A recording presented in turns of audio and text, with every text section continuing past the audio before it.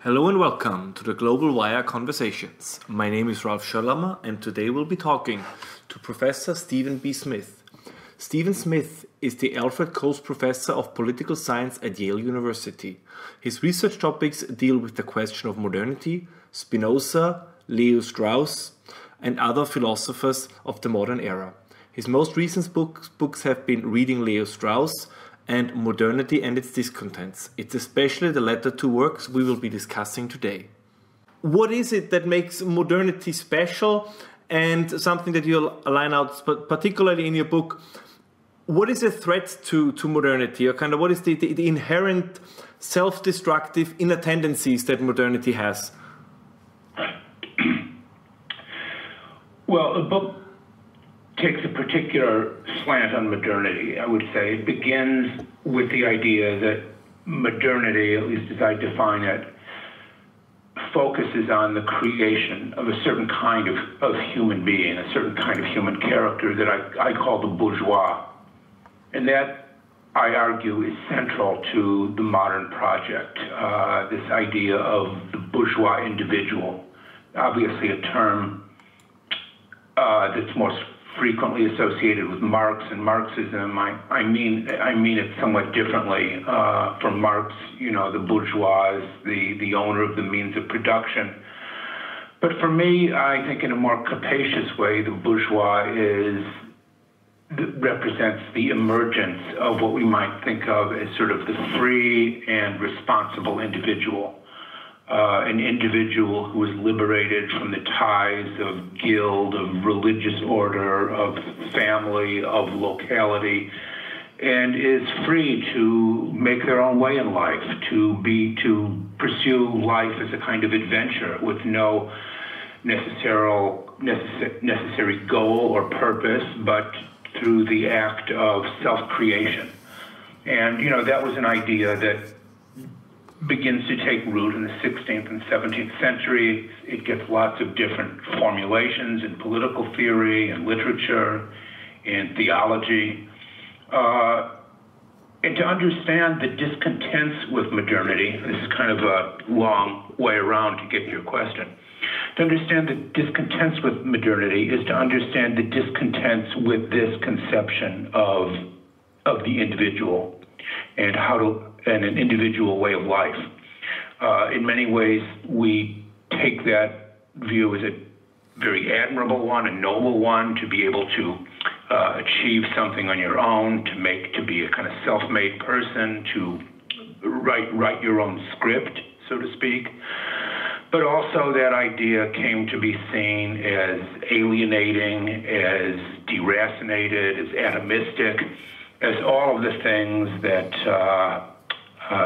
Tocqueville spoke of when he spoke about a kind of restless individualism, which was not he used the word inquietude for this, kind of continual restlessness, a dissatisfaction,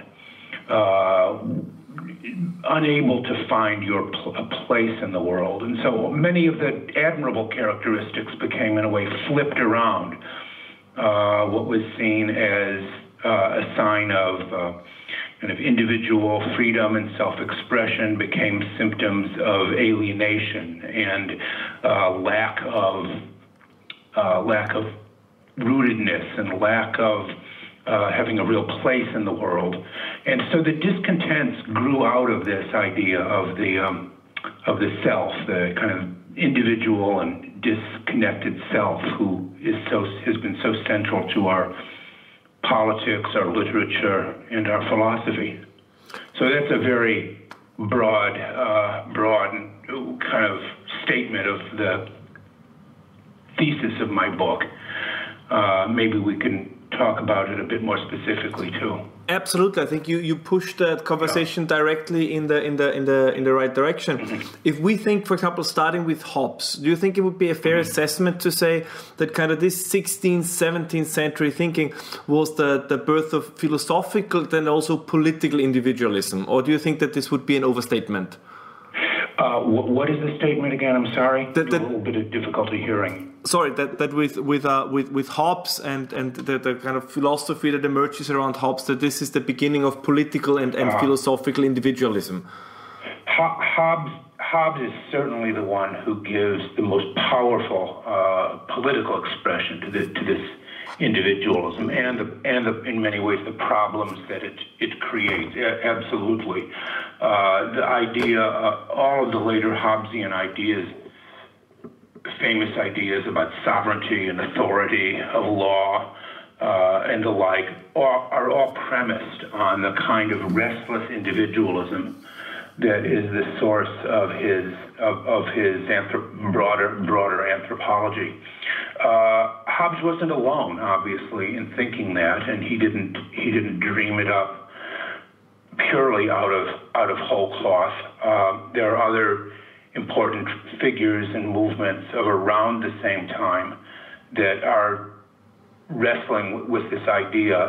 In my book, as a kind of proto-modern in this respect, I used you probably looked at the chapter on Machiavelli and his play that I focused on, Mandragola, where I talk about the protean self, Hobbes' sort of creation of this idea of the many-sided individual who's sort of infinitely adaptive to new situations, is not going to be tied down, is restless and adaptive.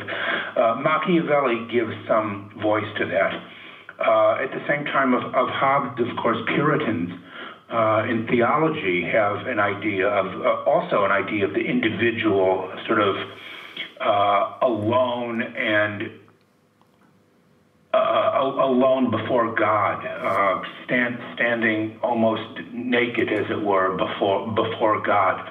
But Hobbes is the one who I think takes this idea of individualism, and sort of presses it to its limits, and particularly for politics, brings out the powerful kind of political implications of that. And I think so many of the later 17th, 18th century thinkers are in all different ways wrestling, Locke, Rousseau, so many others wrestling, Montesquieu, with the problems that Hobbes had created for them. A couple of weeks ago, we had an interview with Patrick Deneen, who wrote his book about the failure of liberalism. And he kind of puts Hobbes more in kind of a non-liberal camp. But I think you make a little bit of a more nuanced argument that kind of Hobbes, of course, has this idea of the powerful state, of the Leviathan. But when it comes to the individual, there is a liberal streak, or especially an emphasis on the right to a private sphere. So that Hobbes is not really an authoritarian. I think it's much more nuanced. How would you describe Hobbes' position in this regard? In important respects, Hobbes is not a liberal in the way we think of liberalism, separation of powers, limited government, toleration, and so on. But in the more important respects, later liberalism, I think, would not have been possible without Hobbes. Hobbes makes the crucial moves that makes subsequent liberal political philosophy possible. Partly it's based on his philosophy of individualism and the way in which society has to be understood as a construction, a contract, that legitimate authority derives from the consent, in some ways, of the governed. Consent plays a minimal but still important role in Hobbes, given much more developed expression in Locke. And that it is the purpose of politics, and this I think is crucial, the crucial link between Hobbes and liberalism. It's the business of politics not to save our souls. It's not concerned with what George Will called many years ago soulcraft. Politics is about attending to the business of stability, peace, and civil freedom in this world, and that's it. It's limited. The business of politics is in a way quite limited, and in that way, even though Hobbes was an authoritarian, he created the grounds on which I think limited government, understanding that the purpose of government was not all-encompassing, but it was concerned with the questions of order and a kind of ordered liberty that made the liberalism of Locke and the others later on possible. So we might think of Hobbes as a sort of proto-liberal or a kind of grandfather of liberalism or something like that, I would say. Is it a justified statement to say that with Hobbes might lay at the root of then later modern liberalism, but that his emphasis on the individual and the idea that the community serves the interests of the individual, the protection of the right and the protection of the life of the individual, that this is also a beginning of then the discontent with modernity, because it has a lower place for community, it has kind of a lower place for the social feelings and the sociability of human beings. Absolutely. I mean, I completely agree with that. The development of these kinds of views are also right at the root of what many people later on are going to see or complain about what is precisely the problem with modernity. I couldn't agree more. Because there's an interesting conundrum. Deirdre McCloskey, the economic historian, wrote recently a 3-volume book, and I think the first volume is currently in the works, about the bourgeois. And it's very optimistic, very positive about the bourgeois. And there was one striking part where she makes the argument that the idea that modernity is kind of throwing us back to ourselves, a little bit the Tocquevillian argument, and makes us more lonely and doesn't allow us to be part of authentic communities. She says it's exactly the opposite. Her argument is we are so free, we can join so many communities, and basically how are we to judge whether or not these communities are authentic or not? But could that be the problem? That kind of that since we have this wide array of choices and we can enter communities, we can leave communities, that it's a commitment that can be entered and left so easily, that is at the root of the cause, that is at the root of what we would call a lack of authenticity, and therefore also part of the problem with modernity. I'm not sure I would say it's at the root of the problem, but it does pose an interesting, I think, paradox about modernity, because one of the things we all appreciate about what it is to be modern men and women is precisely the freedom of choice, the freedom to choose, the freedom to make our own way in life. Choice is such a big term also in economics and market society, to have choice over different products and different goods and services in what is a marketplace, but sort of just a collection of choices. And yet at the same time, as you point out, it is in a way almost the tyranny of those choices that makes for so much unhappiness. We sort of, faced with limitless number of choices that we can pick. We can do this or do that. We can join this group or that group as easily as anything.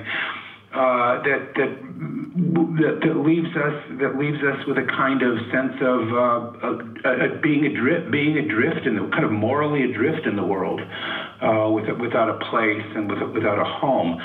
And I think so much of this. The discontent that people feel about modernity, and I get this very much in Patrick Deneen. You mentioned Patrick Deneen. I sense this very much in his book.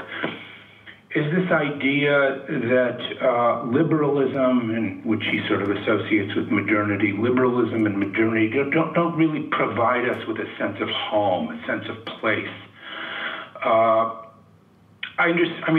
The whole kind of communitarian turn in a lot of contemporary thought. I understand that. I think it speaks to a genuine need of human beings, and a need to belong, a need for a home and a place. Hegel, I think of Hegel would be an example of someone like this, who begins by arguing that the purpose of philosophy, he says, is to make us feel at home in the world. Zu Hause, he said, we want to be at home in the world. It's an admirable, or it's an understandable, I wouldn't know if it's admirable, but it's an understandable moral sentiment. And yet it is often taken by critics, and in some ways critics of both the left and the right, but more notably the right, as the basis to launch a kind of furious rejection of modernity as producing an anti-culture, an anti-home, an anti-society, an anti-community, to reject root and to attempt to reject root and branch everything that modernity has done, because it is not a world with settled orders where there's a place for everybody and everybody has their place. That's part of the project. That was part of the project from the beginning. And it's a part that I don't want to give up on. I understand the reasons for the critique and up to a point even share some of them. But I don't want to take this in the direction of a kind of what I think of as furious denunciation and negation. Do you think that a little bit of the dilemma of modernity and its beginning with the Enlightenment is that on the one hand, the Enlightenment gave us all the tools necessary to really create economic wealth, kind of the scientific approach, the experimental approach, this idea that that things need to be tested and proven. So it really kind of laid the ground with rationality to allow for economic growth, to allow for economic prosperity. But at the same time, something that also Weber then talks about, it takes something away, and that maybe this hole that is left by economic efficiency, that this is bigger than maybe we have anticipated.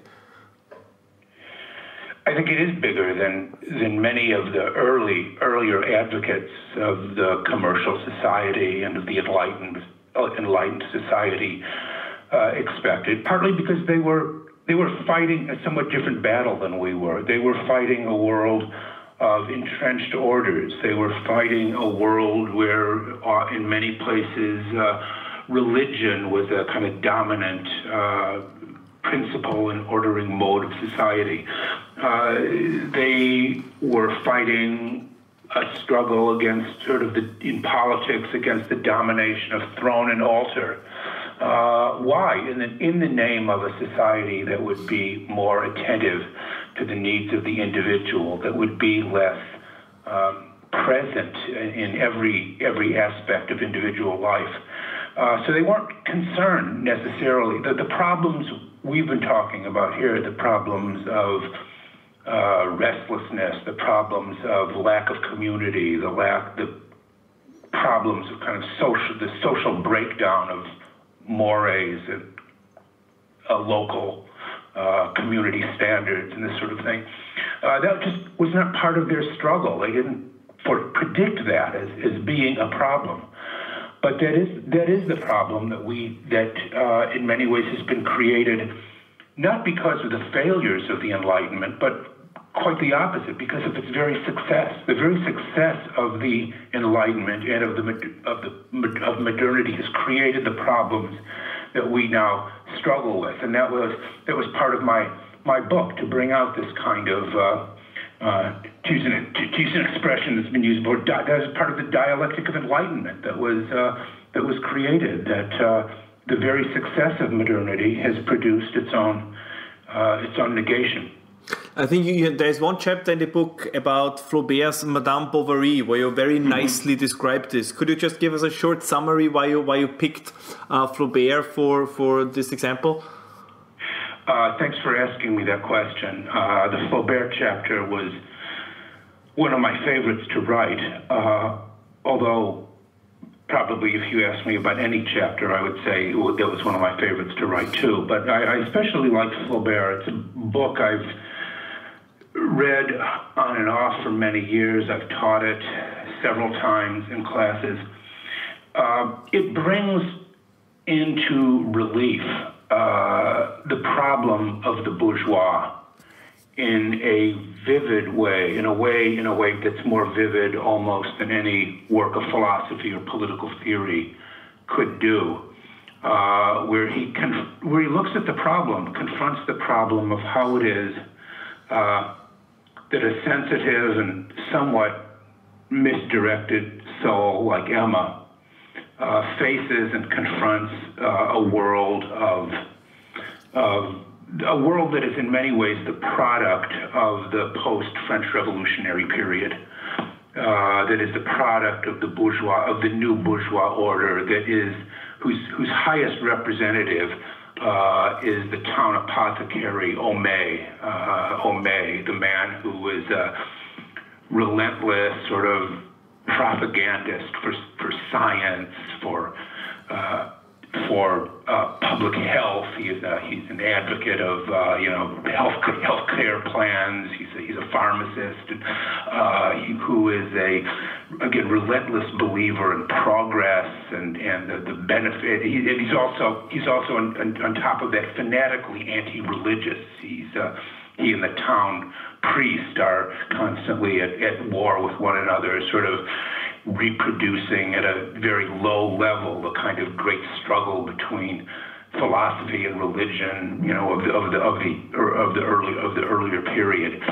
And it's this world that poor Emma is inhabiting, represented not by Homais but by her bumbling husband, who's also a kind of low-grade scientist. He's a doctor, not quite a doctor. He's not quite a doctor. He's like a physician's, almost what we would call today maybe a physician's assistant, something like that.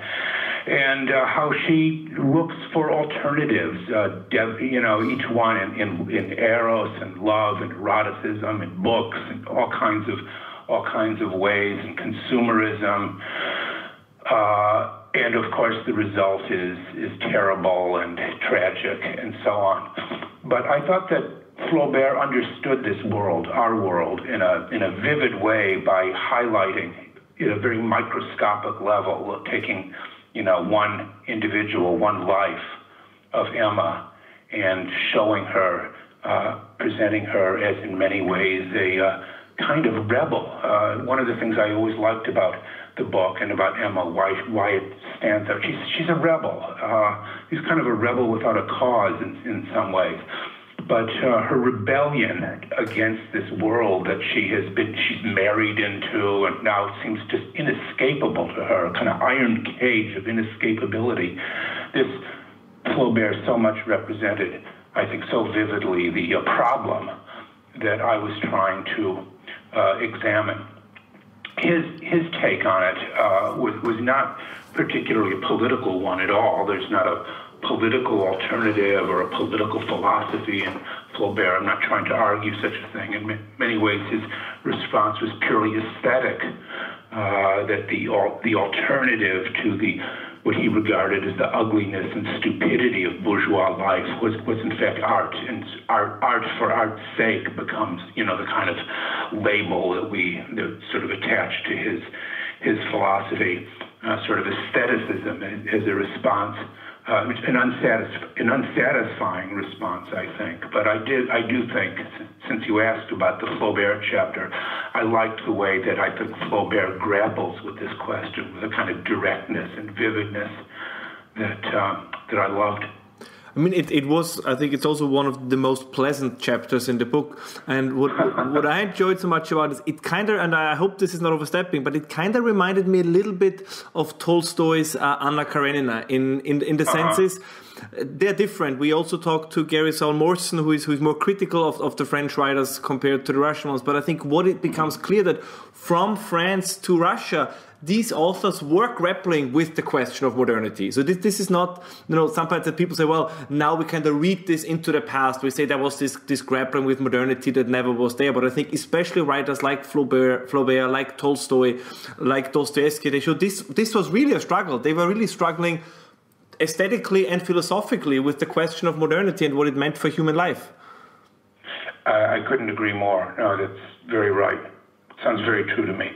Because this brings me to, if I may, an almost a little bit of a more provocative question, which is, if we then look at modernity in the early 20th century, especially after World War I, would it be, and I say this with all carefulness, but would it be a fair assessment that fascism and communism kind of were movements that said, we take the technological modernity, we take the production processes, we take the economics, we take the science, but we do not take kind of what it means for the individual. We don't take kind of the philosophical underpinning. So the state is organic. It's we get rid of religion, we kind of replace it with the organic state or the classless society. So they tried to that it was, in a sense, an attempt at an answer. And that this is not a defense, to be very clear, but that it was an attempt to answer this challenge of modernity with liberation of the individual, protection of the individual, but at the same time kind of having that the sum is more than just the addition of its pieces, that the whole is more than the sum of its pieces, that it was an attempt to grapple with the question of modernity. I definitely think that's right.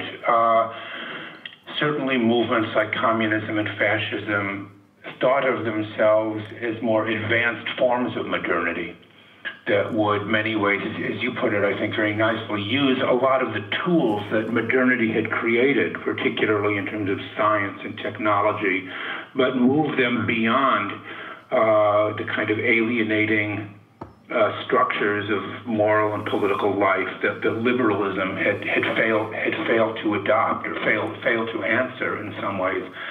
So fascism in particular, I think, is connected to this sort of desire or this danger we've been talking about of rootlessness and trying to create a kind of organic community or recreate some notion of an organic community in which people are members and part of a whole of which they are a part. Communism, in its own way, I think, also attempting to do this. The language of home and homeland not being particularly important for communism, but the idea of a kind of international brotherhood of workers, creating a workers' state and a workers' international of some kind. These all seem to be connected to the idea of creating a form of fraternity, in a way, if you want to use that kind of French Revolutionary slogan for this fraternity that liberalism didn't, frankly, think enough about, perhaps. If we take the famous trio of liberty, liberty, equality, and fraternity, liberalism has done well in thinking about the first two of those, liberty and equality. It hasn't given much thought to the problem of fraternity. And I think that's where these ideologies, very anti-liberal ideologies like liberalism, like communism, fascism, and certain contemporary offshoots of both of them come in to fill the gap, trying to find some notion of community, of fraternity, and the like. It was just called to my attention recently a political theorist, forget the name now, but he's just written a book called The Comrade, trying to rehabilitate what was widely thought to be a very discredited term, maybe only used for the most part ironically or in jest because of its association with communism. They're trying to rehabilitate the idea of the comrade as the kind of central concept, guiding concept of what the new of a new political theory, and that seems also to speak to this idea that liberalism has not thought as deeply as it should have about these kinds of questions. I don't think the comrade is the answer we're looking for, but it does seem to be an example of the problem that you've alluded to. Yeah. Is it? We talked now extensively, especially about your book Modernity and its Discontents. But another book you wrote is about reading Leo Strauss, and I think Leo Strauss is probably one of the. I mean, I'm an Austrian myself, so of course, as a kind of German-speaking philosopher, I have a special affinity. But what makes, I think, Leo Strauss especially interesting, and in reading Leo Strauss, it's towards the end that you kind of go into this in more detail.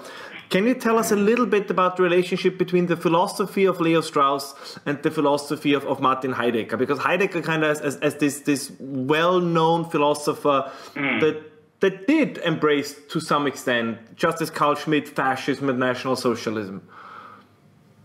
Absolutely. And I devoted a chapter in that book to that question of the relation of Heidegger and Strauss. Just as a little biography on the question, Strauss had been associated, or kind of part of Heidegger. Strauss spent a year after finishing his doctoral degree, which I think was 1920. He finished the doctorate. He spent a year in Freiburg, where he went to study with the famous phenomenological philosopher Husserl, who was teaching there. And he went there and found himself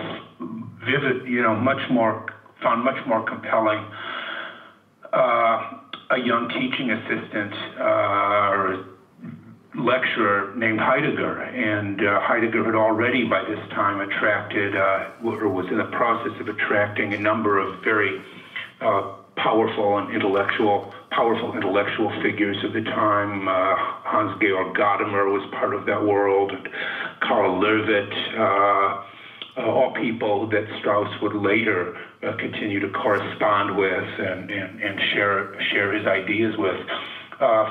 Heidegger was, and Strauss wrote about this later, not widely, but he did write about what a powerful presence Heidegger had been for him as a young man. Talked about returning to returning to Berlin, because at that time I think he had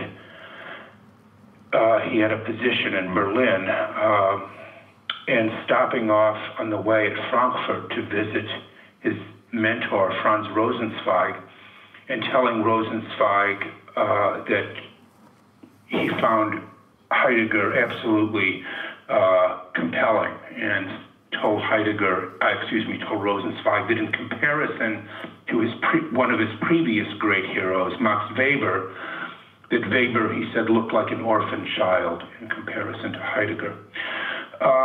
Strauss didn't write about Heidegger a great deal, very little directly about Heidegger. But I think that the influence of Heidegger was palpable on so many things that he wrote. And his work, in some ways, you could, maybe this is an exaggeration, but I think it does bring out something about Strauss's work.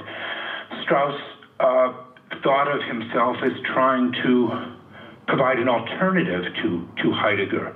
If you take Strauss's probably his best-known work, called Natural Right and History, published originally in 1953, it seems very clear just from the title alone, Natural Right and History, that it is in some sense modeled on, but also presenting an alternative to Being and Time, Heidegger's great work. So I do think Natural Right and History is kind of modeled on, and again, a response to Heidegger. And he wants to show that there was something about Heidegger's philosophy of Dasein and existentialism that's a problem that Strauss himself, I don't think, ever adequately explained or developed. Many have tried since.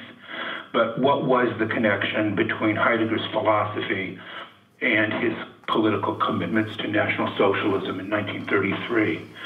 And I think Strauss wanted to use political philosophy to defend liberal democracy. And that was part of Strauss's resistance to Heidegger. He saw that there was something very dangerous in Heidegger's thought, politically dangerous, powerful, and dangerous. And his life's work, again, to maybe exaggerate a bit, but maybe just a bit, was to provide a liberal alternative to Heideggerianism. Do you think one of the problems with liberal democracy and liberalism in general is that it doesn't require faith? And I don't mean like religious faith, but many other belief systems, they require their followers to make a leap of faith. Whether it's, again, for communism, it's the class society, it's Marx, the teachings of Marx. For fascism, it's the idea of race and this social Darwinistic approach. Liberalism's claim is one of rationality, right? That liberalism you don't have to believe in liberalism, you don't have to worship at the altar of liberalism. We are just, by matter of fact, the best possible system or the most rational system. And then people feel, well, there's nothing emotionally rewarding by being part of a liberal democracy, right? It's not a struggle. It's not that you don't sacrifice. And it almost feels, with the lack of sacrifice and faith in the system, people don't take as much pride as being part of it. It's kind of what we see in all religions. Like there's fasting and there is all these kind of things, so that people need to sacrifice something to demonstrate their loyalty to whatever their faith is. And liberal democracy doesn't ask that of us. And what seems on the one hand as a strength, it also seems a little bit as a potential weakness. I think there's something to what you say. In many ways, liberal democracy arguably makes much greater demands on people than other kinds of political commitments. Why? Because for the reason you just said, because it demands our reason. It demands our thinking and reflection. It doesn't just demand a leap of faith or a kind of commitment. It doesn't demand just commitment or faith or some of these irrational or non-rational factors. It does seem to demand a kind of rationalism, that the citizen is a free and rational being who can come to certain truths or come to certain understandings through their own reason. And that's a high demand.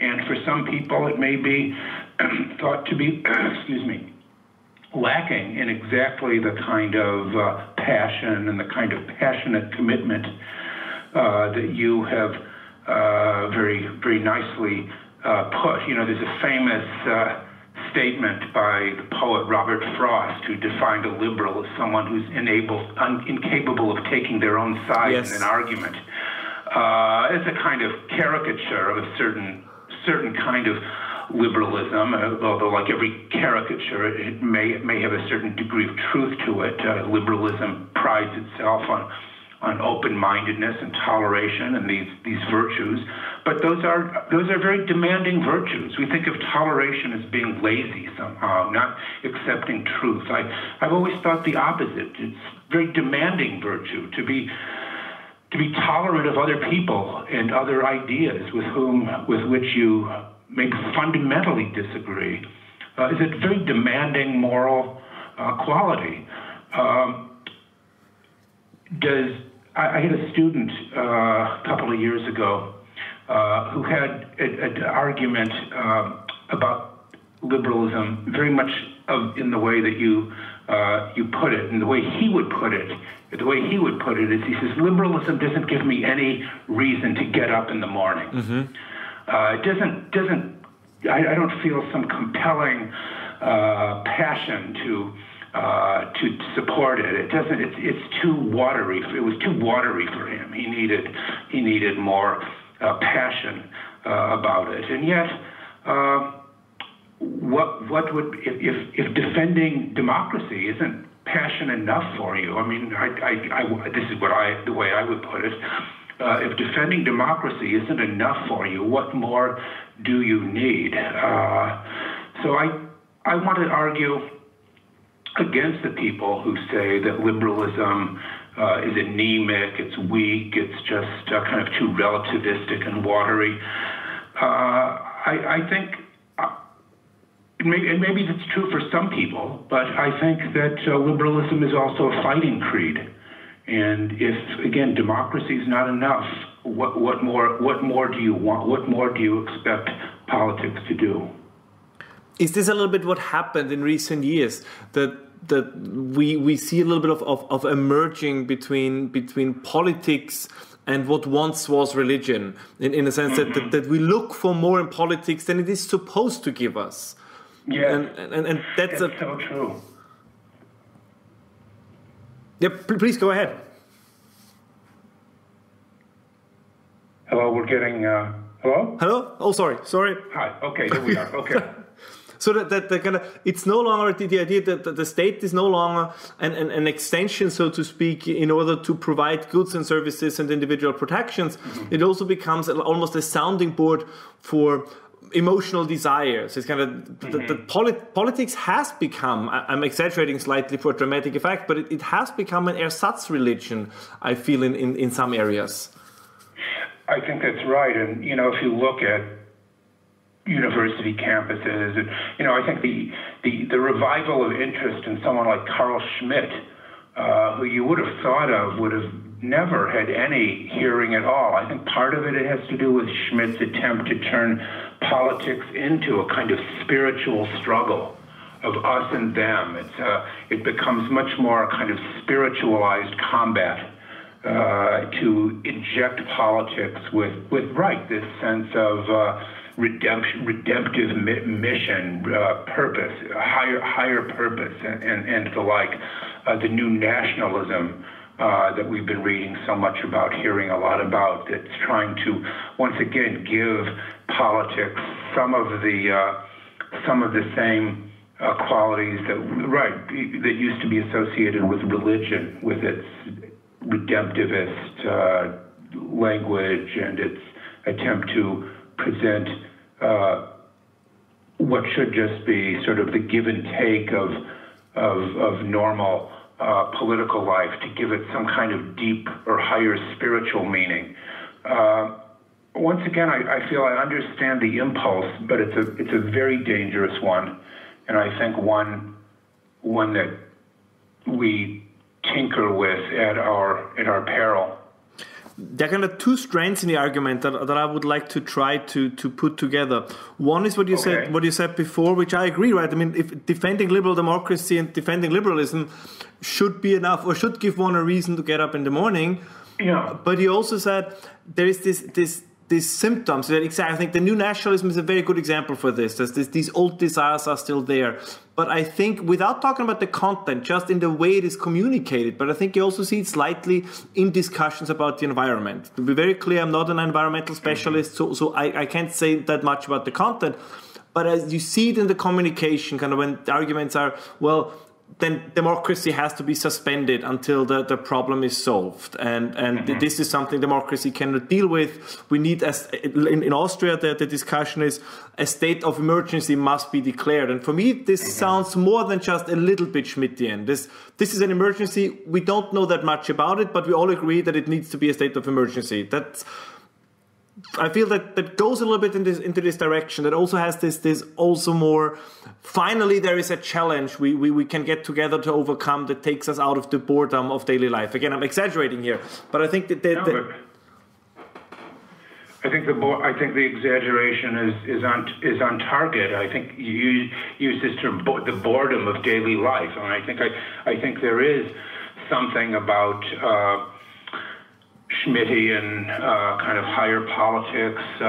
It rebels against what is seen as the routinization of normal politics. That's boring. That just has to do with interests and interest groups and sort of boring bourgeois parliamentary democracy. What we want is what we want and what we thrive on are moments of crisis, of existential crisis, things that pose a kind of existential challenge to the very life of the community and or of society or even of the world, if you want to think of climate change or climate catastrophe as one such example. So it's it is a form of mobilizing for some higher cause, and that always I think something whenever I hear that kind of talk, and it really is part of the discontent with modernity, although presenting itself as a higher and nobler form of modernity, I become very, very skeptical. And this is kind of where because I'm a kind of a bourgeois liberal at heart. Me too, but I think once one knows that one is one, it's easier to defend. That's true. That's true. Once you know where you are, it's easier to defend, right? And this is one of the essays by Leo Strauss that I very much enjoyed, and I mentioned this to you once, was his article about German nihilism. And what I found particularly striking about Strauss's argument, for him it's, correct me if I'm wrong, but it seems to me, for him it's not the nihilism itself that is the problem. It is that those who use violent means or radical means to kind of revolt against the nihilism, those who supposedly should stand up against them, don't feel that they kind of have the justification or the courage or a reason to stand up against them. Mm-hmm. I think he kind of describes it that when communism and fascism came up in the Weimar Republic, people knew what they were, like people knew what they were doing, but the center, so to speak, did not hold because there was not the inner conviction of the bourgeois at the time or of the people that saw what was going on at the time to stand up against the threat. And it seems to me that this is what he means by nihilism. I think that's a good reading of the essay. I'll just add a word or two about it, because it's an essay I've gone back to a number of occasions. Was not published by Strauss during his lifetime. It was found in his archive. It was given as a seminar paper when he was teaching at the New School in the early 40s. And one of the things that had always struck me very vividly about that essay on German nihilism is, in many ways, a kind of sympathetic treatment of what these young Nietzsche associates German nihilism going back to Nietzsche. He thinks of Nietzsche as the source of so much of this. He says they had a moral cause with which he wasn't altogether, with which he was not unsympathetic, and it clearly gives you the impression that Strauss was thinking about himself in the 1920s. He was one of those young German nihilists, as he calls them later, discontent with the culture of Weimar and kind of the culture of what would be the culture of German democracy, and he was attracted early on to Heidegger, lifelong fascination with Nietzsche. He understood very powerfully the critique of liberalism and the Enlightenment, very, very powerfully. But I think by the 40s, if not earlier, he also came to see what was so fundamentally dangerous about this as well. And the German nihilism essay, I think, is in many ways a kind of coming to terms with his younger self and trying to stake out a new territory, a new direction for his thinking that would again be something of an alternative to the Schmittian, Nietzschean, Heideggerian philosophy that had been so much a part of his early life. You mentioned Strauss's work, Natural Right and History, which also for our listeners, I think what makes Strauss so interesting, he's actually, his writing style is very accessible. I think that also distinguishes him from other authors. So Strauss is not, he seems to me, he's not such a convoluted writer. So even for younger listeners, I would recommend them to pick up Strauss, because if one takes the time, he's actually a very clear writer. I want to take this occasion kind of to circle all the way back to Hobbes. Isn't that a little bit the issue, kind of, with all that Hobbes developed, kind of, and Hobbes' idea of society and individual, that, and this is again a little bit of a purposefully provocative statement, that Hobbes tries to take morality out of the question, right? You have in Modernity and its Discontents, you have this great piece on Hobbes where you describe when Hobbes says, well, even if the state compels you to deny your religion, you shouldn't really care about it because you pray with your heart and not with your tongue. So if the state says you have to be a Catholic, but deep down you're Protestant, don't worry about it. Kind of, God looks into your heart and not into your tongue. Better to obey the state and maintain order and peace than to, sacrifice yourself or risk you and your family's life by insisting on your specific religion. So Hobbes is almost the anti-Nietzsche in a sense, or the anti-Schopenhauer. Hobbes does not say struggle more. He says whenever possible, avoid the struggle and maintain your individual physical integrity, and everything else is commentary to. I exaggerate here a little bit. No, I think I like that thought. I'd make one adjustment to it, perhaps. Certainly much of Hobbes's writing is directed against the dangers that previous religious and ethical doctrines presented them also as causes of war and conflict, and Hobbes wants to celebrate, life on this earth, that we're here, that life is all there is, and we're not living here to get to the afterlife. This is all there is, and then if that's the case, then we have to create a society and a kind of politics that is more appropriate to people whose entire existence is bounded by their worldly being and well-being.